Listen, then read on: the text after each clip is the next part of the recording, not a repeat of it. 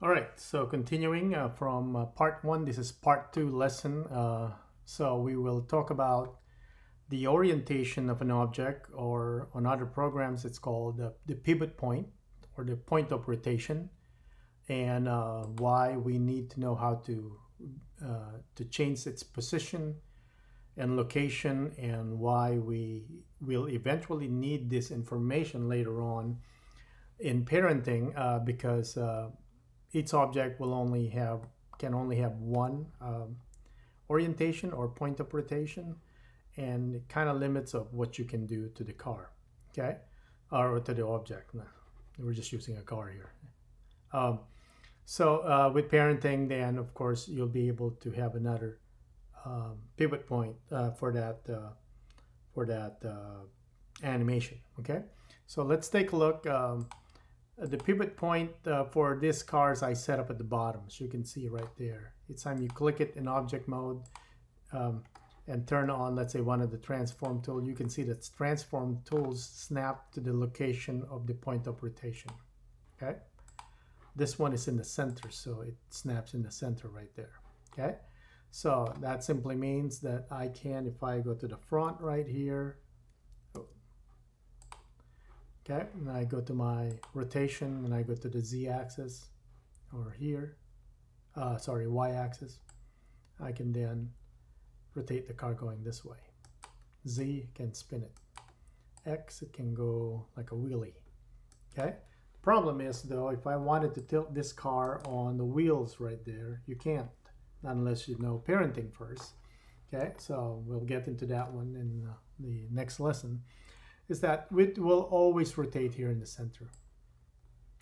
So knowing how to change the orientation of or the pivot point or point of rotation of an object, then you'll be able to animate it where it needs to be.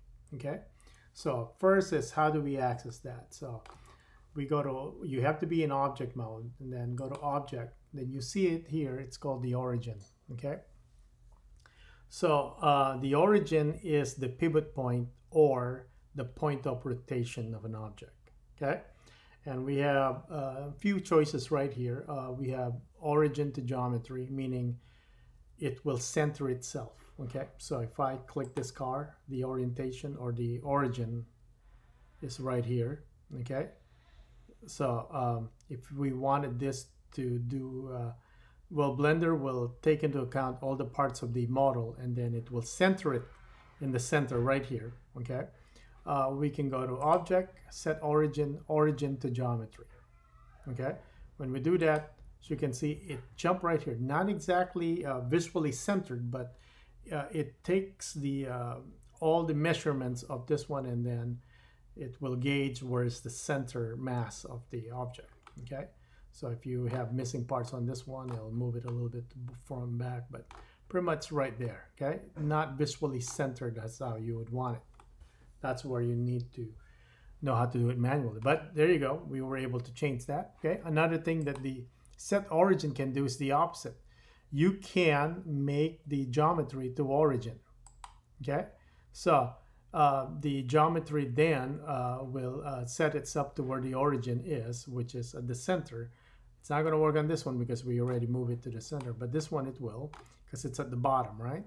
So if I go to object, set geometry to origin, so you can see it centered the car to the origin, so it's basically the opposite. So instead of the origin snapping to the center of the object goes to where the orientation of the origin is. Okay, so that's object, set origin, origin to geometry. The pivot point goes to the center of the geometry, geometry to origin. The object or the model centers itself to the position of the origin.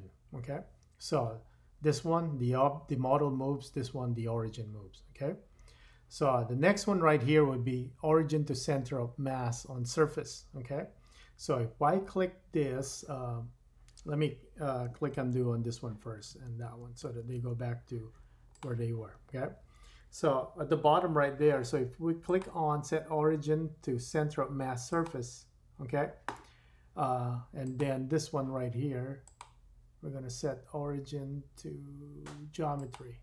you can kind of tell if I go to one right here.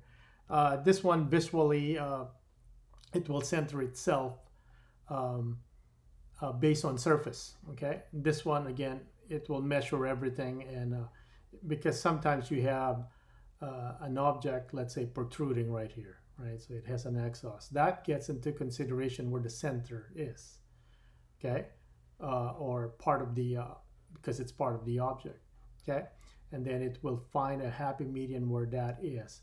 This one will always just take into consideration the surface, so visually it will center itself right here, okay. And then last one right here is the set origin to center of mass on volume. So this will take everything that's part of the model, regardless how many objects are kind of sticking. So it will look exactly like the other one because they're the same object, okay? But however, let's say we have, let me just click right here, go to the front. Let's do some modeling on this one. Let's kind of ruin this one. I'm going to select that and extrude. All right, then we'll take part of the tires right here and extrude it also. As you can see here, not the same object anymore, but once we click on set origin to the mass, okay, so it takes it in not as the surface, but what the volume of the extrusion or the model is, okay. So because when we change this to the surface, you can see the difference right here. It moved a little bit over there because it's now taking into account just the surface, just the outside, okay. So those are the 5 different ways to set the origin, but what we need here really for simplicity's sake, kind of when we explain the transform orientation, will just be on global and local. On setting origin, you're most likely just going to be on origin to geometry and origin to 3D cursor. Okay, so now this is just the origin just snapping to mostly the center of the object. That's basically what it is, or the object positioning the center of the existing origin. Okay, so what we really want to do is we want to be custom. We want to position the origin at a custom location. Okay, so right here, let's do the parent car. Let's say we want to rotate this along the y-axis, and we want to rotate it on this tire so that it can do like a tilt just on the right side tires. Okay, so how can we do that? So let's do our edit mode. Let's go to our edit mode, and then let me just select this car for now. So I'm going to press the / right there, so it hides everything except this car. Okay, so we're going to go to our edit mode, and I'm going to select the edge, that edge and that edge right there. Okay, so I got those both selected. Okay, and the thing is, once we go to our mesh right here, we're not seeing the origin option here. Okay, all we have is not unless they add a new one. Let me just check real quick. As far as I know, it's not there, so we can only snap. Okay, mesh and then snap.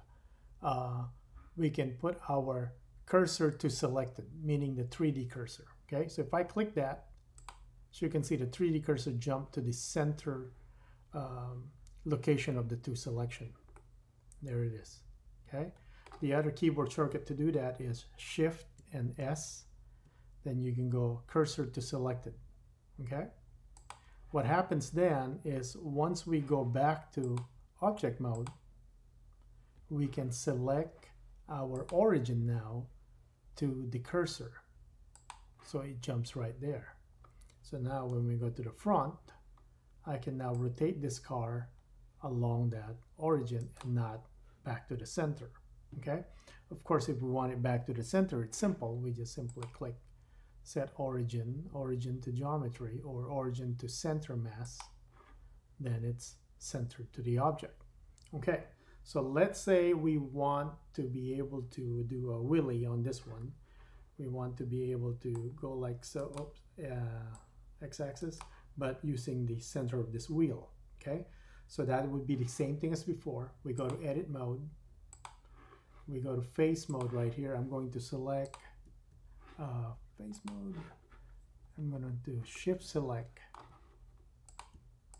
that part of the wheel right there. Okay, you can go do it on both, so you got a center selection if you want to, but one wheel would be fine. Okay, right there, because if it's on one wheel it kind of gives you more option with rotation, but let's do it like before. Okay, the next steps go to mesh, okay, and then snap cursor to selected, or the other option is shift S, cursor to selected, then go to object mode, okay, and then you go set origin to 3D cursor. So now it's back to that. So when I do my rotation now, I can rotate it going this way along that wheel. Okay, so that's how we change our origin or pivot point or point of rotation, or simply the point of orientation of object in Blender. Okay, one last one. You want it on the roof for some reason, select those.